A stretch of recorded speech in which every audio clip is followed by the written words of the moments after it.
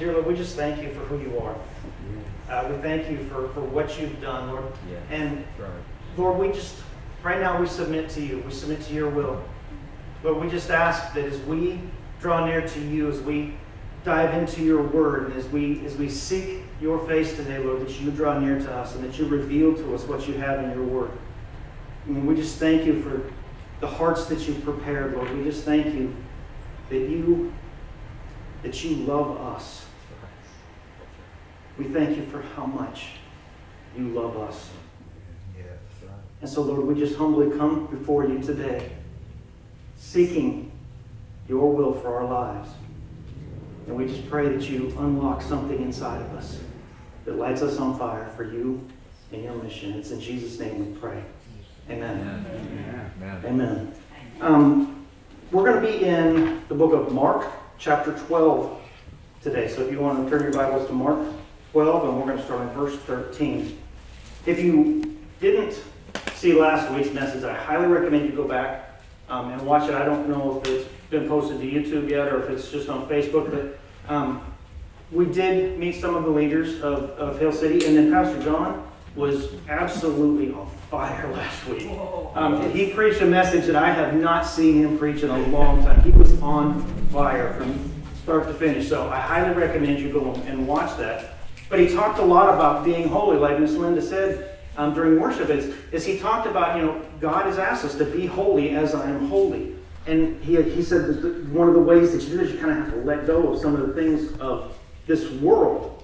And so I really felt like with the climate of this world right now, the political tension is absolutely unmatched.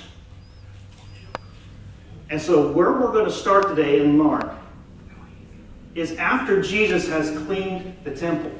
You see, Jesus has cleared the temple of all of the people that were selling and using God's holy place. His place of worship is a place to sell things and to rob people. And so Jesus could maybe fashion the whip, and he cleared the temple. And so when he comes back the next day, these Pharisees, they begin to ask him a series of questions. They begin to challenge him with all of these things, and they begin to try to trap him into saying something that would really kind of destroy him and his ministry. And so as we're going to start here in verse 13, they've turned to a political question. They've tried some other tactics that obviously haven't worked, and so here they're going to try this political trap. And so we'll start Mark 12, verse 13. And they sent some of the Pharisees and Herodians to him in order to trap him in a statement. And they came and said to him, "Teacher, we know that you are truthful and defer to no one, for you are not partial to any, but teach the way of God in truth. Is it lawful to pay a poll tax to Caesar or not? Shall we pay or shall we not pay?" But he, knowing their hypocrisy, said to them, "Why are you testing me? Bring me a denarius for me to look at." And they brought one, and he said to them, "Whose likeness and inscription is this?" And they said, "Caesar's." And Jesus said to them, "Render to Caesar the things that are Caesar's, and to God the things that are God's." And they were amazed at him. Now this is a very well-known passage. And a lot of times, because it's well-known, and this is often quoted, give to Caesar what is Caesar, give to God what is God's. And we may be able to just kind of skim over what's really going on here, what the question truly is that they're asking him. The depth of what is being asked is not just simply, should we pay taxes? Because, see, the poll tax that they're talking about, there are lots of taxes in Rome. There's lots of taxes as far as for goods and for all these things that you do. The poll tax is an annual tax. And it's a denarius, which is a small amount of money. It's probably what we would consider to be about a quarter today. And so it's not the amount of money that people don't like in this deal. It's not this, we're burdened with all these taxes, but this is really a head tax that basically says every person needs to pay Caesar a denarius every year just for having the privilege of being my servants.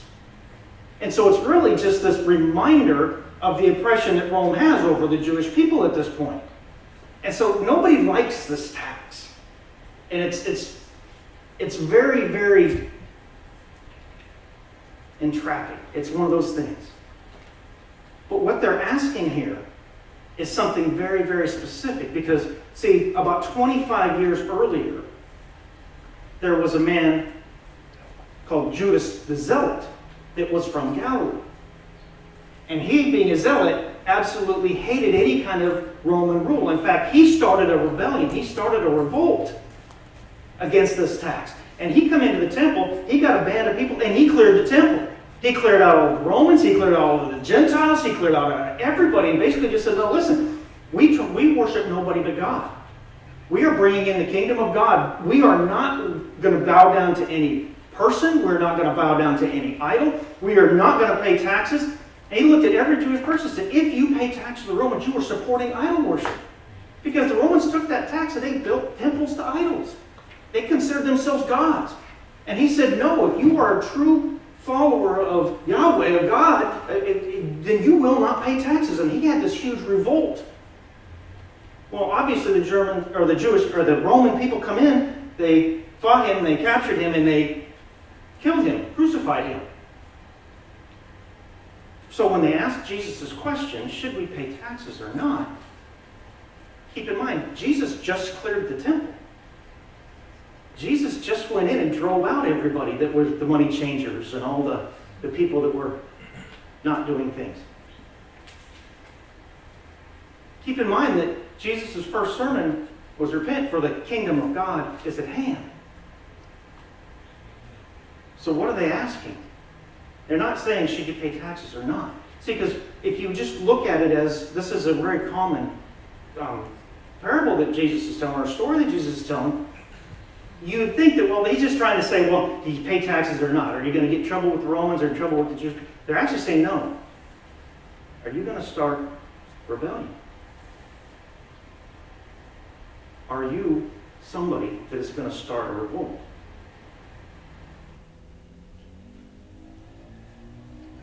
And that's something serious. And when I look at it, I look at who come to asking the questions. Because so often it says the Pharisees and the Sadducees, they're all challenging him. See, the Pharisees and the Sadducees, they're on opposite ends of the religious spectrum. One believes in resurrection, one does not believe in resurrection. But here it says the Pharisees and the Herodians came to question him. And see, the Pharisees and the Herodians are on the opposite side of the political spectrum. Pharisees kind of lean more towards the zealot side, where they believe that you worship God and God alone, and we shouldn't have to pay taxes to any man. Well, the Herodians, they supported Roman rule. They were a group of Jewish people, but they were part of the government. And they got to participate in the kind of luxuries of Rome because they supported what Herod was doing, and they supported the Roman rule. So it's amazing to me what kind of alliances will come against Jesus, or those of us that say that we're followers of Jesus. It's funny when you say that, why are these two people that don't agree at all of a sudden coming and attacking together as one? And it's kind of funny that it happened to Jesus even then. The Herodians were coming in. And see, this is the deal, is that Jesus says, yes, pay your taxes. And the Pharisees and everybody else, as a fallen man, say, well, he was just really blowing smoke. He really didn't mean what he said. Because if you say to pay taxes, that means that just fall in line with the Romans, go ahead and support the idol worship, go ahead and do all that. But if he says, no, don't pay your taxes, the Herodians will turn right around and go to Rome and say, hey, he's an enemy of Rome. He's trying to start a revolt. He's trying to tell everybody not to pay their taxes. So this is a big deal. Jesus is kind of trapped here. And he actually says it. He looks at us and says, why are you trying to trap me? Why are you trying to test me? So Jesus sees this.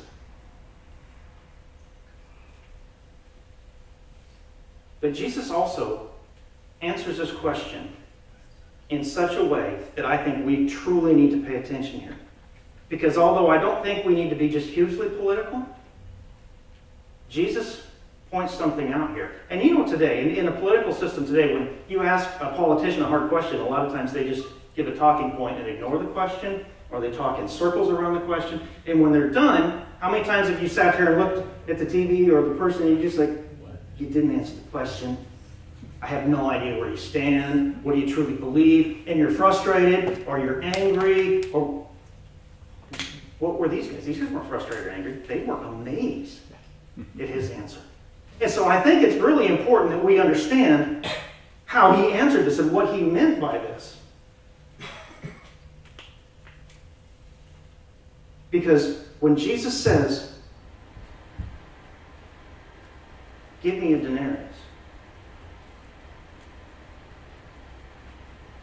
what does that mean? He didn't have a denarius. He didn't have a quarter to his name. And you can actually go online, you could look up a denarius. And he says, whose inscription is on this? And it said, Caesar, Tiberius, son of Augustus. A couple other words that said, high priest. But see, all Roman Caesars felt themselves gods. And so it says, Jesus is holding the coin in his hand. He says, whose image is this? And the image on that coin says, I am king, son of a god, and high priest. Jesus. So now we got two players. We got Caesar, the Tiberius, and we got Jesus. Both of them claiming to be the king, to be the Son of God, and to be the high priest. And what Jesus is saying in this answer is he's not saying, I'm going to come in and start a rebellion, and I'm going to be a better leader than Caesar. He's not saying, I am going to be a better leader than what you have. I'm not going to be a better leader or a different leader than the Romans. What he's saying is, I am completely revolutionizing revolutions.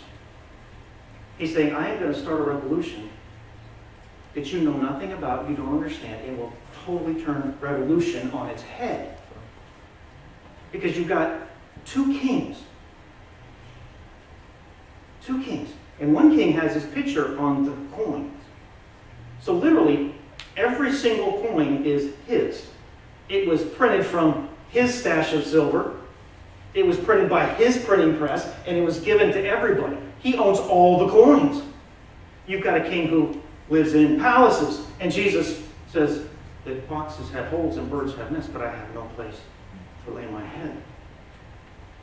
You have a king who demands that people bow down and worship him, and you've got Jesus who spends the first half of the Gospels telling everybody, don't tell anybody what I did. You've got this huge difference between these leaders. You've got this huge dichotomy between what kind of person are you going to follow. And see, Jesus, he answers that question with the render unto Caesar what is Caesar's, and render unto God what is God's. Because, see, when they ask the question, they ask it in two ways. They said, is it lawful to give taxes, to pay taxes to Caesar, and should we give taxes or should we not? So they kind of state the question, and then they lay it out in very, very simple terms. Yes or no? Give me an answer. Way too often, right now, in our political system, in our political atmosphere, people are saying, are you on the right or are you on the left? People are saying, do you believe in this or do you believe in that? Yes or no? And I tell you right now, I think that we need to follow Jesus' lead. Don't you dare put Jesus in a box when he wasn't willing to do it himself. And if you claim to be a Jesus follower, I wouldn't put yourself in a box. Jesus answers the question in a way that both says yes and no. In a way that they can, but can't. Hold him accountable. Because Jesus doesn't allow the political simplicity of a yes or no answer. See, now listen, Jesus is very, very simple and very, very straightforward when it comes to almost everything else. When it comes to everything else about the kingdom of God, about who his Father is, about what it is of salvation, about the way, the truth. I am the way, the truth, and the life, and no one comes to the Father except through me. He has no problem saying yes and no. He has no problem drawing the line. But here he doesn't do that. Here he doesn't do that. He says, render Caesar what is Caesar's. And see, when they say at the beginning, when they ask that question, should we give Caesar money? So we give him the taxes. Jesus says render to Caesar, which is a different word. See, in the NIV, it says give in both places, but it's a different word used. The first one is give a gift. Should I have a tribute? Should I give you something for having the privilege of being your servant? And Jesus says, no, it's his pictures on it. It's his anyway. Give him back what's due to him.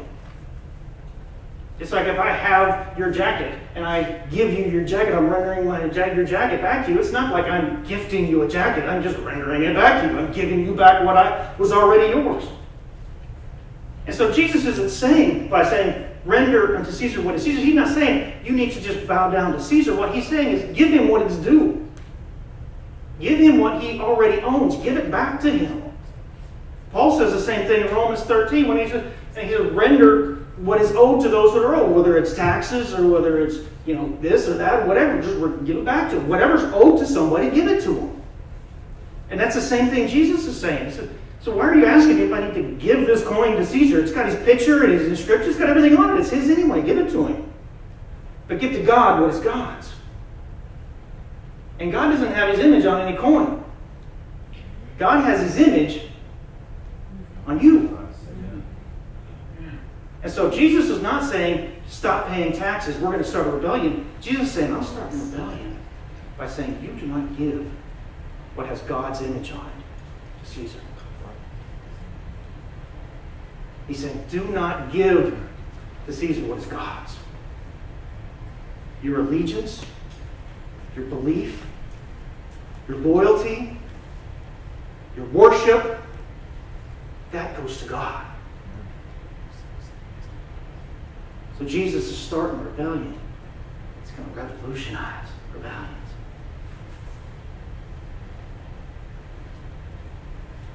See, Jesus, the best way to kind of explain what Jesus is talking about is in Luke chapter 6.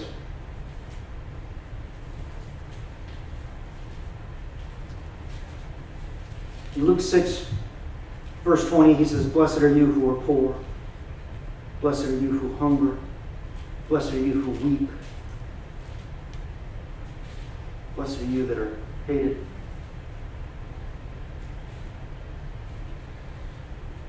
And he says, but woe to you that are rich, and woe to you that are full. Woe to you that when men speak of you, they speak of you well. See, Jesus hits on a few key points. He hits on wealth. He hits on comfort. He hits on recognition. And he hits on power. And those are all things that earthly rebellions fight for. Every time a committee is formed, every time a war is fought, every time somebody steps up to try to take charge of something, they're looking for wealth, they're looking for comfort, they're looking for recognition, and they're looking for power. That's the things of this world. Like we've talked about, we've got a king who owns all the money versus a king who gave away every penny they had. They bought food and gave the rest away. You have a king who lives in palaces and a king who doesn't have a place to lay his head. You've got a king who has absolute wants, absolute demands, absolute power from his subjects. And here you've got the God of the universe that the whole time he was on planet Earth gave away his power. That's all he did was give away his power. You've got a king that needs to be recognized versus a king that doesn't recognize. Do you see the difference in the kings that we're trying to follow here? Do you see the fact that when Jesus is trying to show us, not only in this political statement, not only in this political environment, but all throughout all of life, that the four things we fight about never solve a problem. Nothing changes no matter who wins the rebellion here on earth. All it does is the leaders change. The people that are in charge change. The people that have the money change. Nothing else changes. Nothing. Jesus said, I'm here to turn that on its head. Pastor John says all the time, if you could find anywhere in the Bible where God does something predictable, where Jesus does something predictable, show me. Because he doesn't. He doesn't do anything predictable.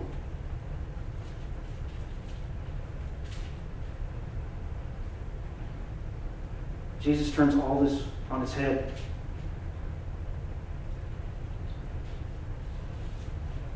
And they were amazed at him. How often have you been in a political discussion with friends, families, or coworkers, and at the end of it somebody says, wow, they were amazed at that? How many of you want to be able to have a discussion with somebody, at the end of it say, okay, that's good, I like that? Because I tell you right now, if you even bring up politics, you're fighting with somebody. I know I have family members, and I'm sure everybody else does, so that you just avoid that subject altogether. You can't even bring it up. Because people are asking, should we or shouldn't we? Yes or no? Do you or don't you? What do you believe on this or this? And so often we hold so tight to our beliefs. And listen, I thought that this was really about the political climate. When I was preparing for this message this week, I thought that as a church, we need to learn how to let go of some of these earthly things and let go of some of these deep-held beliefs and this conviction that we have towards these political beliefs and gravitate towards being holy like God is holy. And I'm telling you, after men's group yesterday, for those of you who were there, I think it cascades way further than just political beliefs. I think that there are some strongholds that the church has that go way past what we believe politically. I think there's some I need to be right feelings in a lot of different things, and a lot of it has to do with the beliefs in this church. And I think we have to be willing to look at Christ's example on this. I think we have to strive to be holy because he is holy and let go of the things of this earth, but we have to do it in a way that Christ example. See, Christ denies three things. He denies political simplicity, political complacency, and political supremacy. He denies all of that. He doesn't say that politics is the end-all be-all, that you've got to be involved in politics, you've got to go, but he doesn't say it's a simple thing, I'm a right or I'm a left, and he also doesn't say, I wash my hands of it. He doesn't say any of those. He said, listen, you need to be involved. You need to be you need to be in this world, but not of it. You need to have your part. You need to give to Caesar what is his, but give to God what is his. And you need to stand on those principles.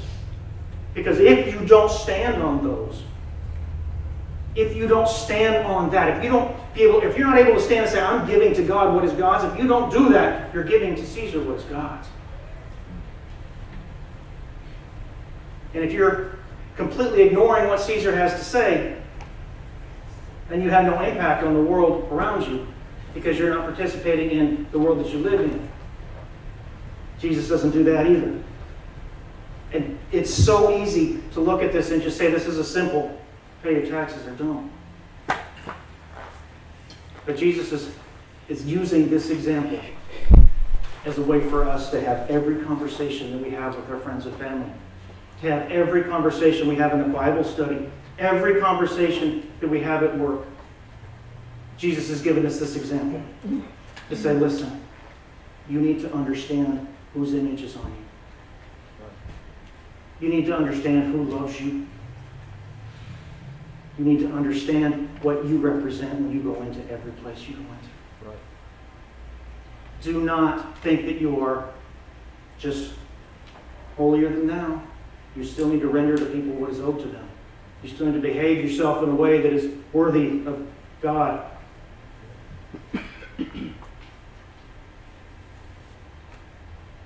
But you got to know whose symbol, whose impression, whose likeness is on you. You've got to understand that. You've got to know that. And you've got to live that.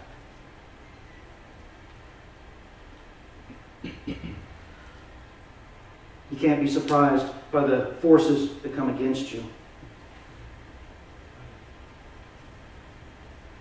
You can't be surprised by the testing that's going to come your way. Jesus kind of chuckles at this. And this actual story is in both, or all three, Matthew, Mark, and Luke, and I love Mark's version of it. And he's a little bit more sarcastic than the other ones. I think he's got a little bit more of a sense of humor than the other ones.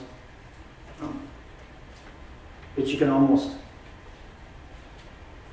kind of sense some of the sarcasm when they say, "Teacher, we know that you are, truthful. You don't defer to anybody, and you don't listen to anybody." I can almost hear the cynicalness in that. That that's how he was, but that they weren't saying that in a reverent way. They were kind of, we know you think you're better than anybody else. We know that you don't listen to anybody else. All these great teachers here, you don't listen to anybody. And Jesus is like, why are you trying to trap? Why are you testing? I love because it reflects perfectly what's going on today. It's like nobody will say anything genuine. Nobody will say anything truthful. Nobody will truly say, listen, I hear your intelligence and I know your experience and I know what you've been through. They don't say that without going, yeah, I know you think really. I know you think. That's the way they say it. It's just kind of, to me, that's the way it reads off the page here. And I love that aspect of this particular group of scriptures. Translates right into where we are today. So where does that leave us politically? Where does that leave us socially? Where does that leave us where we stand? So, okay, so if we're going to follow Christ's example, what really does that mean? Done a lot of talking about how Jesus kind of answered this with give to God and give to Caesar and do all that, but what does that truly mean? I think that it truly means that when you become a follower of Christ, Christ brings you into his family. He brings you into himself. He comes into you and you begin to walk like he walks. And we just talked about how much he loves us. And we all sang that song, oh, he loves us. But yet we look at somebody on an opposite political party and we say they're the problem. They're the evil. They're what's wrong. But if Christ is in you and he is love, you stop looking at the other person as the problem. And you start to have a conversation with them because you know that they're just another person. See, I don't think that it changes your political beliefs. But if you're far right or far left and you become a Christian, it softens your opinion on who the enemy is. Not on your belief on what's right or wrong. Don't mistake that. We're not talking about, I can overlook this and overlook that. If something is right or wrong, you've got to stand on it. But it definitely softens you on who the enemy is you're fighting. If you're in the middle, there's a reason you're in the middle. You're a moderate or just whatever. It's because you either have no hope or because you're just complacent and don't really care about anything else. You're just going to stay the way it is. And when you become a Christian, that doesn't last either. Because you now have hope. You have all the hope of heaven. You have all the hope of Christ in you. You have all the hope that you can be holy like he is holy. And you're not thinking of yourself. See, you're not thinking about how do I get rich? How do I become comfortable? How do I get recognition? And how do I become powerful? You're thinking about all of the power of the Trinity, of all of heaven has been given to me. How do I give that away? You're thinking about all the wealth I have. How do I provide for the needs of my family? And then how do I provide for everybody else? So you stop thinking about all the things this world thinks about. You stop fighting for all the things this world fights for. And the minute you can stop fighting about that, the minute you can just let go of that, hallelujah, amen, you get a sense of inner peace yes, that is absolutely amazing. And see, listen, Jesus, he is not a well of living water. He's a spring of living water. He is not a a lake of living water. He is rivers of living water. Because that water, that living water, that inner peace, those things that you get for having Christ in you, it's not for you to keep. It's not a pool of water that you get to hoard. It is something that flows through you and you share. Amen. And you begin to walk out what Christ walked out. And you know why you can do that? It's because you're not holding on to those things. Like Pastor John said last week, you're not trying to drag the world with you. You're walking with open hands and just letting God's grace flow. Letting the love that Christ has given us flow. Because you know whose seal you bear. You know what you stand for. You know who you are. You know that you are loved and you are a child of God. Which also makes it very easy to say, you know, it's yours, have it. I'm not going to fight you because you want taxes for me. The taxes, they have your paycheck. Mine doesn't have Caesar on it. It's got George Washington on it. I mean, some of you may have Benjamin Franklin or some of the other guys on it. Mine's got George Washington on it. I just hand it over. It's yours anyway. Take it. Or even like Christ, I may not even have, you know, the little silver ones with George Washington on it. I don't know. That was in my head. Just get it. I don't care. Take it. Listen. Christ didn't give every dime that he got out. He took care of his family. They ate well. You never hear about them with holes in their sandals. You never hear them. He took care of his family, but everything else went out. Everything else went. What did he say? The real religion that Christ loves is to take care of the world. What did they tell Paul when he came back to Jerusalem? He said, just make sure you take care of the poor. Something that we were eager to do anyway. Those things are easy to do the minute you can let go of the wealth, the recognition, comfort, and of the power. That only happens when Christ is in you. Because, listen, it's not a coincidence that today, on Pentecost Sunday, today, the day that God gave birth to the church by releasing the Holy Spirit into this world, that I'm preaching on a new kind of rebellion, on a new kind of mission, to make sure we understand what fight we're supposed to be fighting. And listen, political realm, yes, but every other realm as well. Everything you fight, every classroom battle, every work battle, every Bible study, every home family discussion, everything you know about this world needs to be turned on its head. It is no longer about me. You know, I'm not one for, catchphrases and all the big movements that happen all the time, but this I am second movement. Are you? Can you really put yourself second? Or do you have to be right in arguments? Are you really fighting for power in your home with your marriage? With your kids? With your boss? When they're trying to make you to drive back to work every day for no reason? Amen. Are you really trying to fight that battle? Or do you just say, you know what, Render, it's your job anyway. You're the one paying me. I guess I'll drive to work. Are you willing to fight that battle because you want the power? It's a question I just want to ask you. I mean, today, honestly, in every part of your life,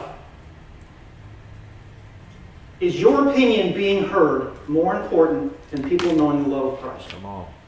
Come on.